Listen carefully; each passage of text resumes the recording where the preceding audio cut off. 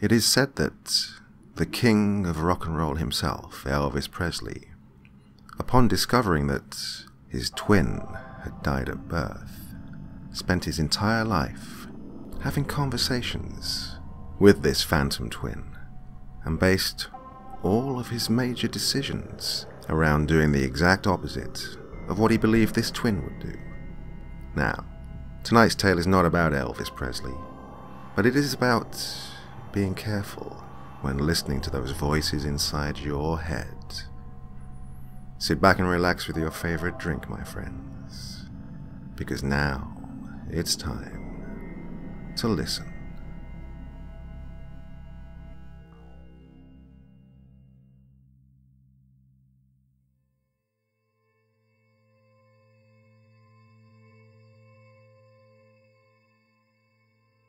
I've always been a sick child. It was never bad enough to warrant a trip to the hospital, but it was always something that was hanging over me. I was smaller and less energetic than most kids my age. While they preferred to run around and play outside, I chose to stay inside and read.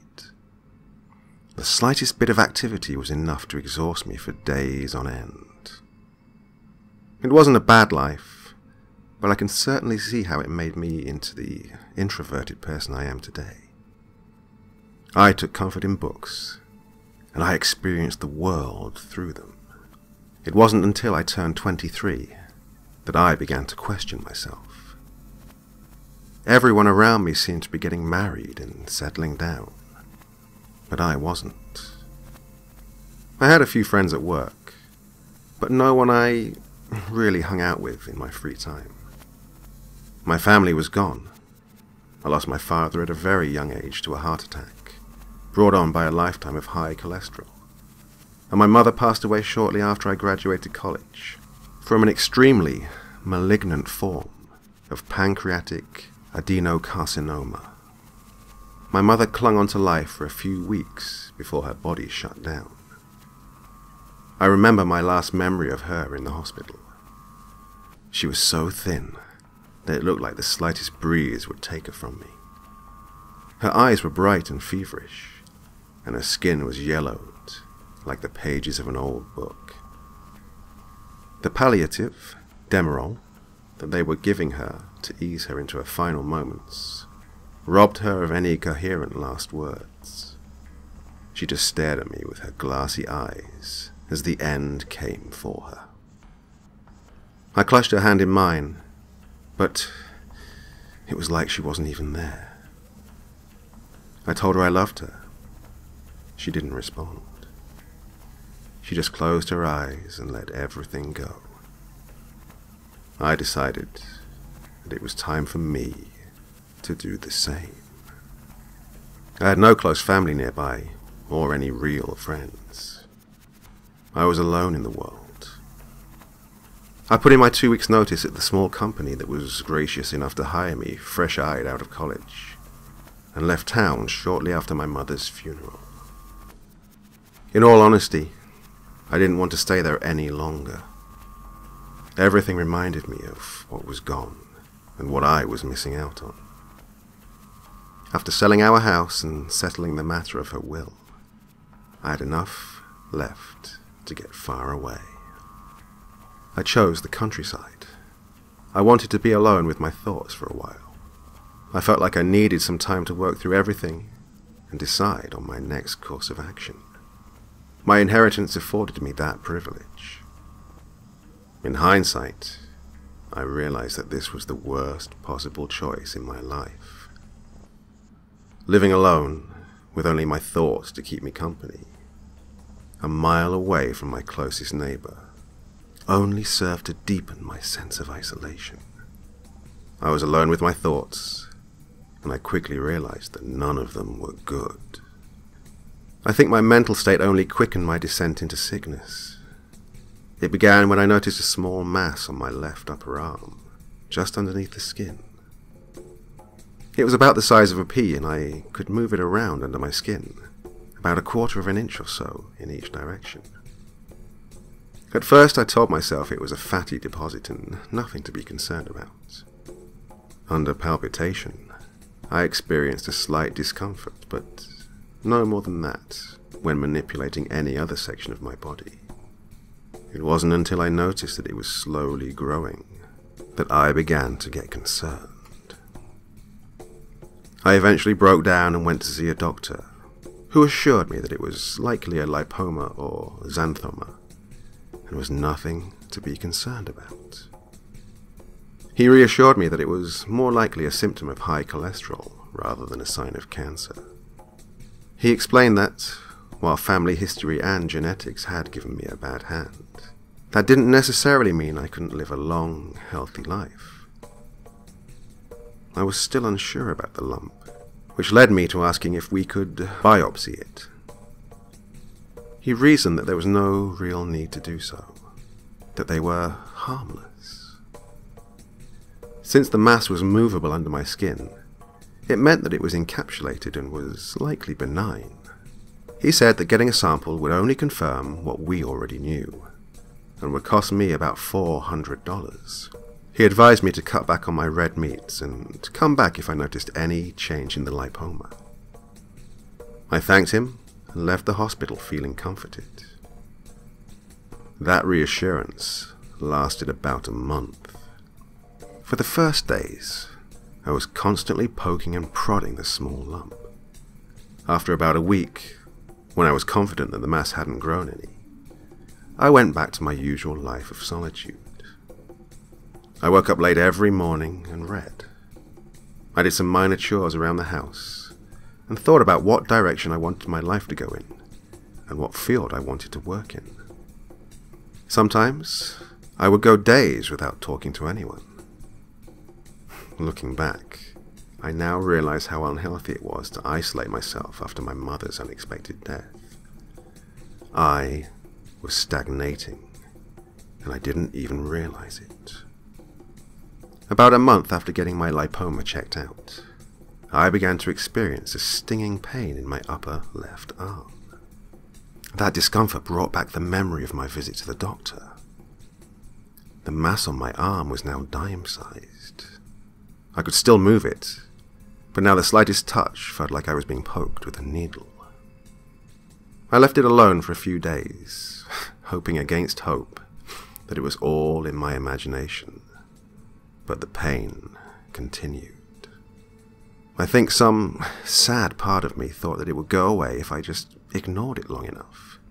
To be honest, I was afraid of going back to the hospital. That was partly due to the fact that I was afraid of what the diagnosis would be. A growth can be a symptom of cancer. My mother's experience in the hospital also kept me from going. I lived with the slowly growing mass for about a week before I realized how dire the situation was. It wasn't until I woke up one night with a stinging pain in my arm that I decided to go back to the doctor. I rolled out of bed and went to the bathroom to look at my arm. I figured that I'd slept on it wrong, or possibly struck it against something, and that was what was causing me pain.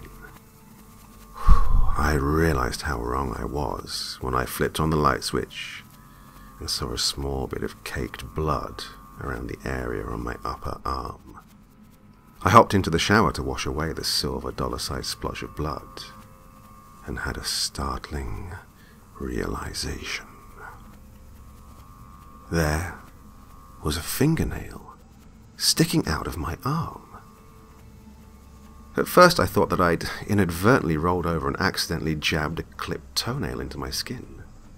But as I went to pull it, I experienced a sudden tearing pain that actually made me gasp. It felt like I'd grabbed a nerve ending and pulled on it. I rinsed off the area and examined it. The nail appeared to be sticking out of my skin rather than piercing it. When I painfully shifted the lipoma, the nail wiggled and receded further into my skin, as if it was part of the mass itself. I made up my mind there and then to go to the doctor first thing in the morning. At first, the doctor tried to rationalize it the same way that I did. He said that it was likely a lipoma, and my constant worrying was just making it more pronounced. It wasn't until after I showed him the area that he began to take me seriously. He concluded that the skin ruptured outward instead of inwards, which meant that it had come from under my skin and poked out. I asked if he would excise the lump so we could examine it, and he agreed, due to possible risks of infection, and to identify the cause for the growth. I turned down his offer of a general anesthetic. He tried to convince me that it would be easier with one, but I asked for a local anesthetic instead. I remembered my mother's final moments. Even if it was going to be a simple procedure, I didn't want to experience anything like that ever in my life. A part of me realized that it was my fear of being in the same situation as her that made me so stubborn about the anesthetics. After he explained the procedure to me and its risks, I followed him into the operating room, laid down on the table, and waited for him to begin. I did my best to look away while he worked. I imagined turning my head to see what was happening, only to sneeze into the open wound, or faint from the mere sight of the surgery. I did gather up enough courage to look towards the end, though. I looked up into the mirror to see about an inch of skin peeled away, with a slightly red mass beneath it. It didn't look nearly as grotesque or as sickening as I'd thought. Instead, it looked clinical and clean. He set an object in the tray and proclaimed, "Phew, think I got it. Now, let's just see what we have." I heard him drop the heavy tweezers on the ground, as if something had shocked him. I went to look, but he told me I needed to stay still until he could suture up the area. He reassured me that the utensil had just slipped out of his hands, and it was nothing to be worried about. I waited for 10 agonizing minutes of uncertainty as he sutured the area and swabbed it down again with betadine. When he finished, I sat up and looked at what he'd set down in the tray. It was a greyish mass that was about the size of a misshapen marble. Through the antiseptic scent of the hospital, I smelled something like spoiled meat. I felt my stomach turn as the realization that this had been inside me and had just begun to rot. One end terminated in what looked like a fingernail that had broken through my skin. It wasn't until he asked me if I knew what the term fetus in fetu meant that I connected all the macabre pieces of the jigsaw. Fetus in fetu, a parasitic twin. We went into the examination room where the doctor explained what he thought was happening as he gave me a complete look over. He posited that I'd started off with a twin, but somewhere along the way, I'd absorbed my twin into my body. It had likely siphoned off nutrients, which explained my lethargic activity and smaller stature when I was younger. He assumed that the mass had been reabsorbed by my body over the years, and there was likely nothing left except that small piece we had just removed. As he palpitated my back, and his face turned cold, I knew that that was not what had happened. The doctor said he felt something just above my right kidney, and that exploratory surgery was necessary. He told me that the sooner they performed the surgery, the better. I agreed, and he asserted that I would need to be completely anesthetized for the operation. It was then that I was forced to accept my worst fear. I would have to be sedated like my mother was. I tried to talk my way out of the situation, but my doctor explained that this was a life-threatening issue that needed to be resolved. I eventually relented and consented to the surgery. I spent a sleepless night in the hospital with my stomach growling at me the entire time. I prayed it was my stomach growling at not having eaten all day, rather than the partially formed fetus of my twin inside me. The anaesthetist arrived about an hour after I woke up and taught me through the process step by step. She put the catheter in my arm and connected it to an IV bag. She asked me if I was ready, and I nodded, terrified about what was happening and horrified by my prognosis. She told me everything was going to be all right, and then hung the IV bag filled with saline, Ativan, and an anesthetic. My last coherent memory, before going under, was of my mother and her final moments. What happened next was the worst 5 hours of my life. I remember hearing music in my daze. At first, I thought the surgery was over until I heard the surgeon talking over the music, asking for a retractor to hold the surgical area open. I had 2 horrifying thoughts in that moment. The first being that Nicki Minaj's Anaconda was one of the most discomforting songs to hear playing in an operating room. The second was that I was going to be conscious for the entire surgery. They had taped my eyelids so I couldn't see anything, but I heard everything.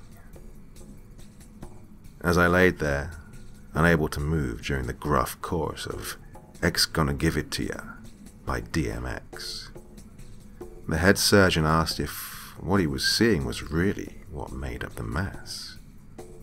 I heard one of the assisting nurses gag as she excised the material into a pan.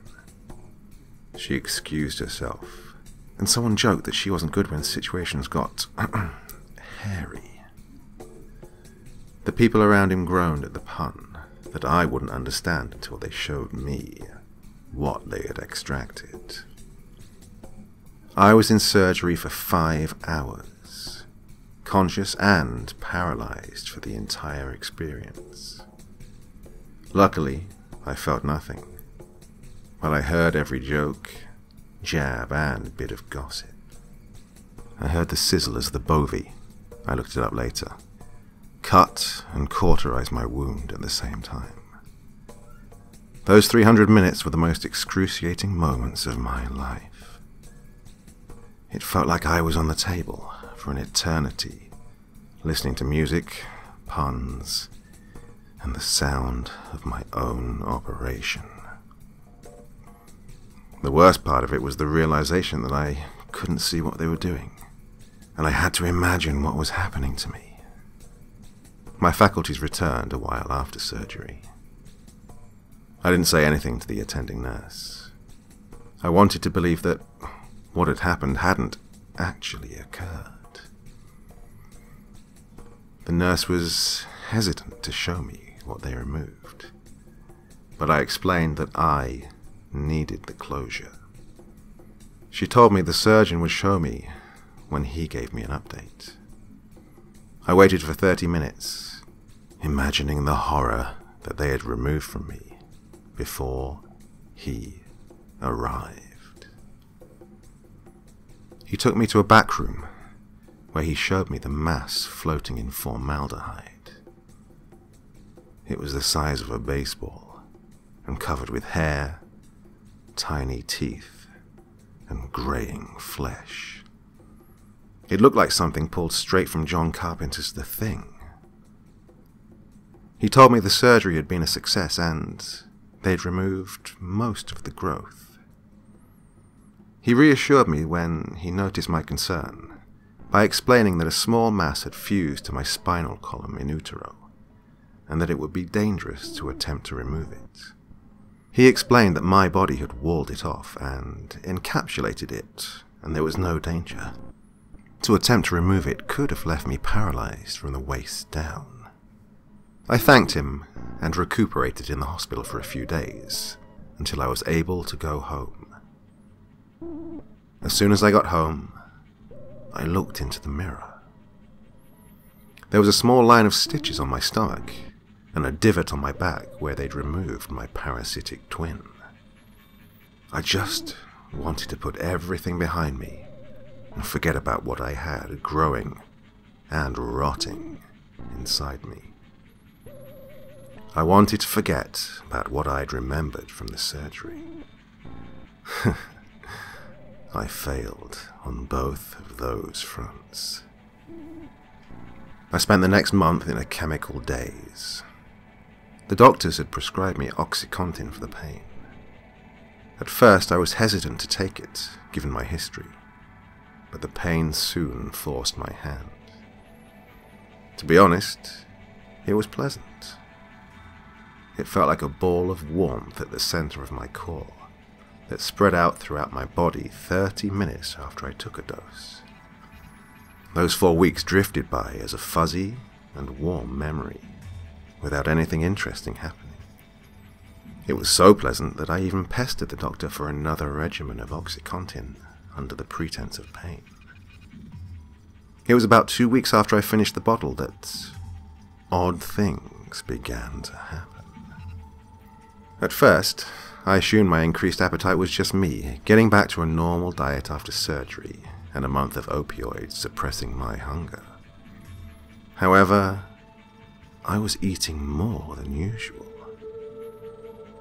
Usually I would cook myself something to eat and sit down with a book. As I got lost in the book, I would eat. Sometimes I would finish a couple of chapters before I realized I'd eaten multiple plates of food. I didn't think anything of it. I just assumed that the excise mass had cleared up some space in my stomach. The stomach pains were harder to explain away. I eventually broke down after the pain continued and went to see the doctor. He felt the area, and we talked for a while before he explained that it was likely a side effect of repeated opioid usage. He said it was common for prolonged usage to cause feelings of nausea, discomfort, and sometimes even anhedonia. He looked at me in a way that implied I was going to ask for another prescription. I wasn't, to be honest, but the implication was enough to keep me from pressing the issue. I agreed with his explanation and left without discussing my discomfort any further. The discomfort continued for a few weeks before the breaking point. I woke up in the middle of the night, screaming in agony. There was a sharp pain in my side, and in my confusion, I came to a sleep-addled conclusion. I had been stabbed.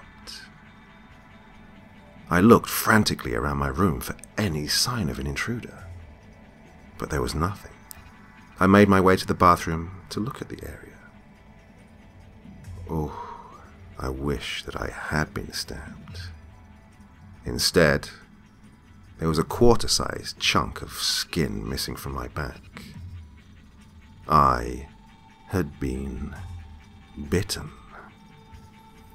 There was no mistaking the wound for anything else. I could see the area where teeth had scraped and cut into my skin, as if it had been pinched and torn into a ragged hole from the inside. I tried to block out the memory of what the mass that was removed from me looked like. It was that amalgamation of hair, greying flesh, and teeth. I won't lie, I had a complete mental breakdown when I connected all of the dots. I curled up in a fetal position and began to weep uncontrollably. It was too much. A recurring thought bounced around in my head like butterflies in the stomach. Why me? I started to have a panic attack on the cold tile of the floor. Why me? I began hyperventilating and couldn't catch my breath. Why me? I think I went crazy at that point, because the next thing I heard was, "It's okay. We're going to be okay." I looked around, half expecting someone to be in the bathroom with me, but no one was there. It wasn't until the voice repeated those words that I realized where it was coming from. It was coming from the hole in my back. Whatever was inside me was talking to me. I got up. I had to go to the hospital. I was having a psychotic episode and likely suffering from another mass. As I headed towards the door, it spoke again, its voice no louder than the wheezing of a respirator. "Don't go. They hurt me." I don't know why I responded. If I had to guess, I would blame it on the ridiculousness of the situation and my complete mental breakdown moments earlier. Something was growing inside me like a creature from Alien that could talk. I should have sprinted to the nearest hospital screaming, but instead, I spoke in a shaky, uncertain voice. "I have to. You're hurting me. If I don't, you might even kill me." What if I didn't? I can shift while I grow. I can make it so it doesn't hurt until I'm ready, and then we can work together to make it as painless as possible so we can both live. Ready for what? Until I'm strong enough to leave your body. Right now I'm not strong enough to survive outside of you. I just need you to sustain me for a few months. Please. They'll kill me at the hospital. Brother, I can be your friend. I want to be with you. I don't want you to be lonely. Please don't kill me. To be completely truthful, I don't know what made me agree. I can only try to explain my mindset at the time. I just had the worst experience of my life in a surgery room. If I had it my way, I would never return to a hospital ever again. I didn't want another repeat of what happened to me the first time occurring again. I also didn't want to relive the memories of my mother's glassy stare as I held her hand and waited for her to die. The thing growing inside me had promised it wouldn't hurt me. Oh, I don't know, but listening to that quiet tone was reassuring. It spoke in a way that reminded me of dogs whimpering and babies crying. The voice sounded weak and scared. I promised that I wouldn't go to the doctors. I think those were the reasons that made me agree to the stupidest decision I have ever made in my life. The first few days were the most awkward moments I have ever experienced in my life. Every now and then I would feel it shifting inside me and apologizing when it moved in a way that brought me discomfort. It explained that the surgery had only mangled it. It would need some time to heal and regrow, as it was still in the fetal stage and could produce fetal stem cells to regenerate.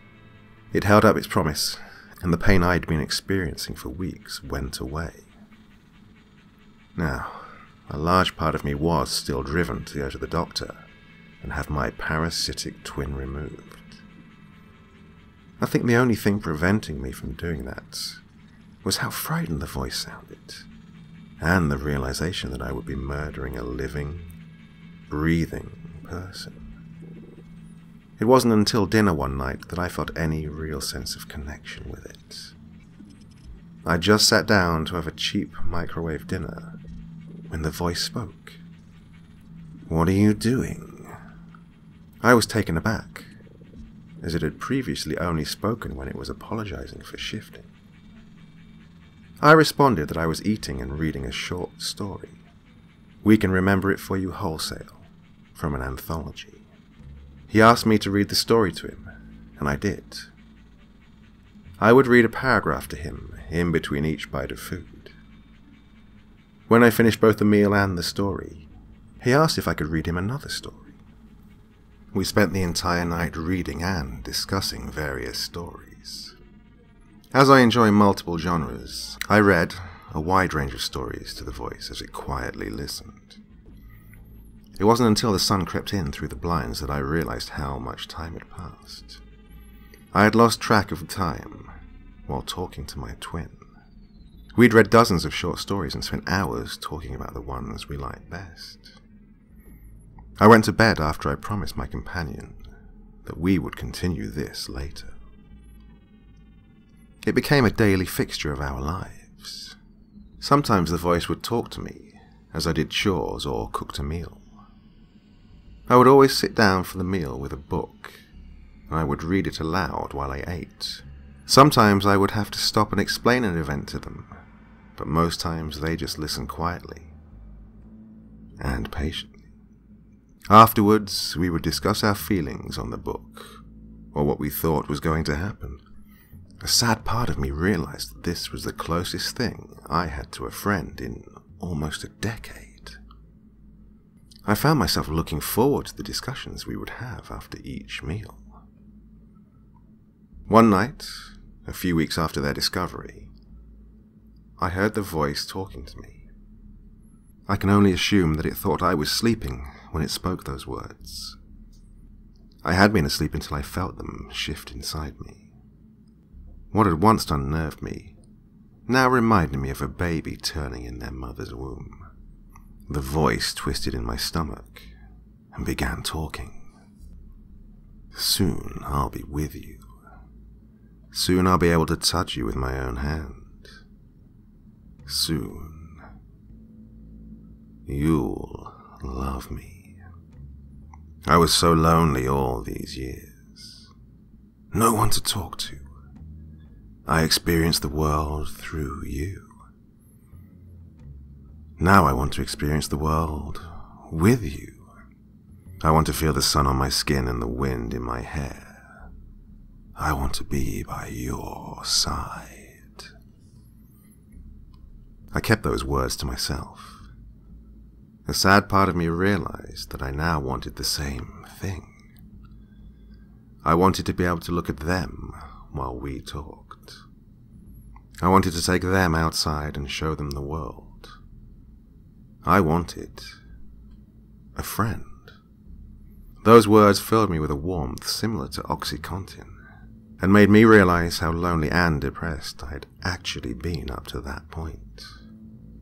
I had no one I could talk to, no one I could relate to. Now, I had a friend. Those words were lies. Subterfuge to convince me that it actually cared about me and make me suffer through the growing pains. The veneer of fraternity and friendship sloughed off to reveal the decay underneath. I woke up early one morning to find that the owner of the voice had gone still inside me. It was asleep. I quietly made my way into the bathroom to do my morning duties, when a macabre whim drove me to look at my back. The small hole in my back had almost quadrupled in size since it first spoke to me. I treated and disinfected the fistula in the hopes that I could slide them out of the canal when they were strong enough to survive outside me. Through the fistula, I caught my first glimpse of my twin as it slept inside me. It is not my twin. It's not even human. It has multiple eyes on its face that look more like a fly than a human. It is still in the process of development, and in the 30 or so holes that pocked its face, only a dozen were filled with actual eyes. Its skin is cracked, mottled and grey, like maggoty pork with tiny hair-like cilia breaking through its body. The thing's mouth looks like a lamprey eel, a concentric circle of needle-sharp teeth with a grotesque, sucking appendage in the center. I stared in horror for a few minutes before I realized that it was starting to stir. I moved away from the mirror and did my business before it could fully wake up. I left the bathroom knowing that this thing was not to be trusted. It had grown faster than any organism should. In a few weeks, it went from the size of a softball to the size of a watermelon. It has swollen like a cancer inside of me, and only now do I realize how thin I've actually become, due to it siphoning off my nutrients. I don't know where I contracted this thing, but it isn't an absorbed fetal twin. It is a parasitic entity growing within me, looking to be birthed into this world so it can infect others and perpetuate the cycle. It'll find the weak-willed, the weary, the wretched, and it will take advantage of them. It'll promise them false friendship and hollow hope as it incubates inside them. It is not human. It is a nightmare incarnate. How else could it regrow so quickly after being torn out of me by the doctors? The growth they removed was a bud, likely ejected to seed another part of my body. I can now feel dozens of other lumps on my arms, legs, and groin. Embryos in development. I am a hive. Now, its every movement sends waves of agony through me. It is strong enough to survive on its own, and it doesn't need its wretched host anymore. I try to hide the pain for fear that it'll realize how much of an advantage it actually has now. I know that the time of parturition is soon upon us, and there is only one choice left.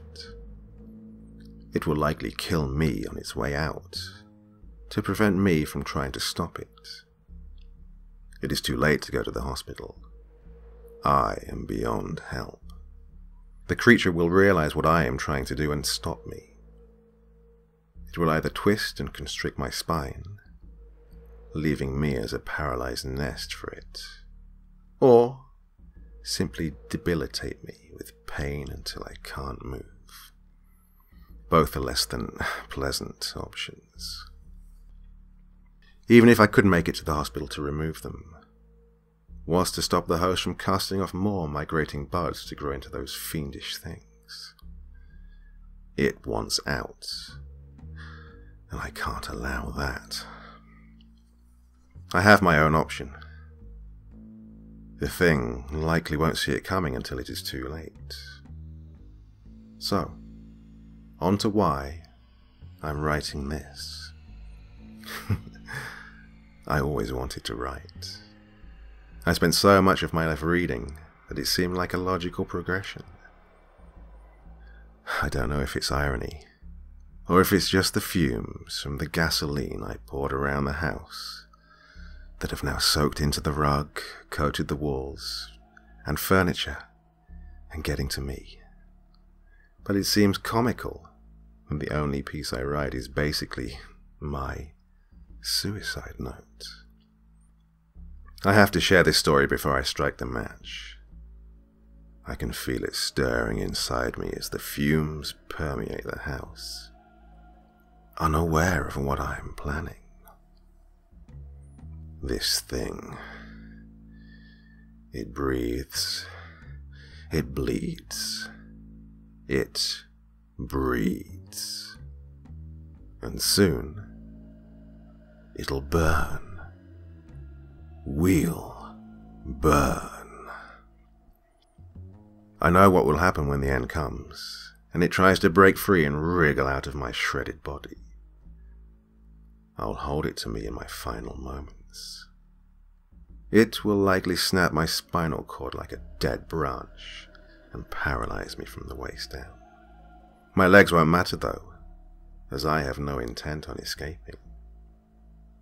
It'll scream, seethe, and shriek as the flames crackle and snarl around us.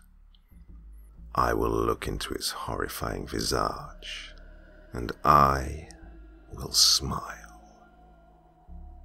Even if its maliciousness made flesh, it is still my only friend left in this world.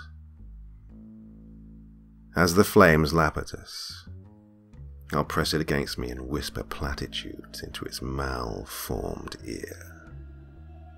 I'll tell it about how lonely I'd been since my mother died. I'll tell it how glad I was to finally have a true friend that understood me. As we burn together, I'll tell them how much I love them.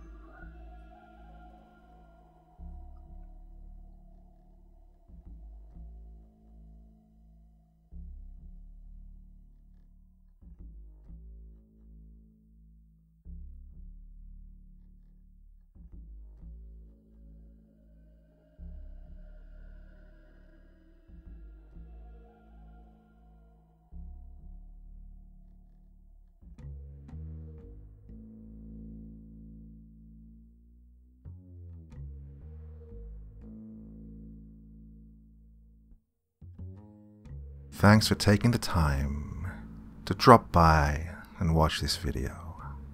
You know what would make me a happy doctor? Hitting that like button, leaving a comment, and subscribing to my channel. Go on, I've got plenty more stories to tell you.